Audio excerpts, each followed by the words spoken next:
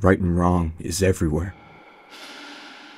In the air, on your neighbor's face, under your skin. Congratulations. Thank you, dear. Didn't you once tell me that everything I have could be yours?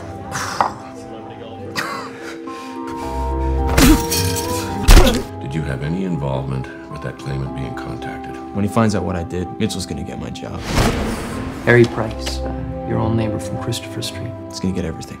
Once you take a good look at the world and you start seeing the good and evil in things, it'll expand your outlook real fast. I'm willing.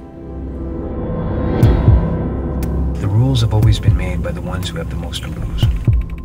You've been out there competing one way. You can be better than them all.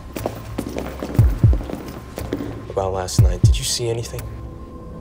Maybe you're having some psychological problems. Whereas you are just a failure. And that burns in you, doesn't it, Nick?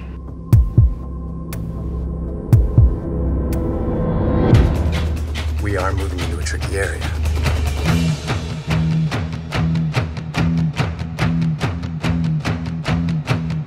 Is that blood?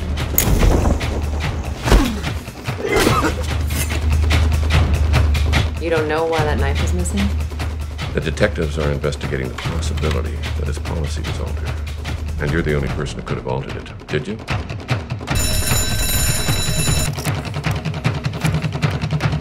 You don't know what corrupt is.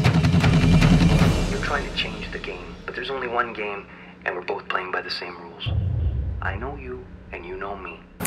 So Primary is it's kind of a hybrid kind of film. I describe it as it's part one half puzzle film and one half morality tale. Film follows a character named Nicholas Gray. He's an insurance executive, and he's having a lot of stresses at work, and he ends up meeting another character played by Michael Eklund named Harry, and Harry suggests a different way of life that Nicholas could go. Nicholas is played by Dustin Milligan, and he goes down this path and basically starts exploring the idea of a pure morality versus some of the choices that he's forced to make in his insurance job. And the timelines are split, so we'll see him in the future and we'll see him in the present, and it kind of cuts back and forth. And the character study part of the movie is following those choices both in the future and the present. And really, I think what the film ends up saying is that it's more a study of his character or nature that comes through in the end. And why is it you're getting fired?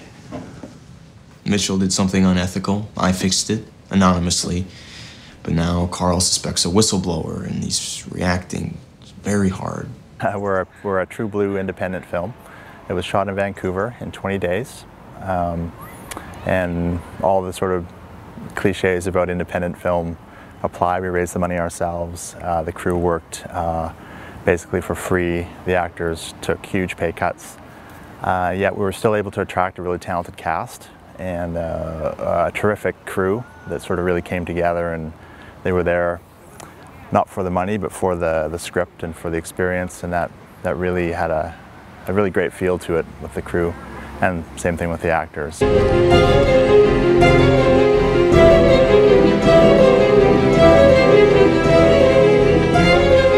So we finished the film and we premiered just this past June at the Shanghai International Film Festival in China.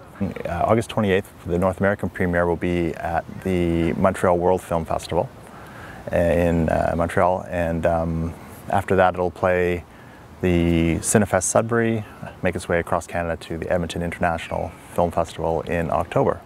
According to this policy, you stand to collect quite the chunk of money.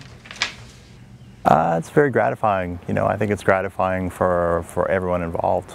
The crew, you know, we basically hired what I felt were really talented people from our DPs, Graham and Nelson Talbot. Dave McDonald was my co-editor and also did visual effects. We just found a lot of young people who hadn't done a feature yet, and but we knew they were talented and we brought them in, and I think it's a testament to all those people and to our amazing cast, led by Dustin Milligan, Michael Eklund, and Catherine Isabel. and also features Andrew Francis and Tom Butler. And these are really strong actors, and they just came together for a script that they believed in, and I think we can all be proud of how it turned out. As what was wrong has now been made right with the client?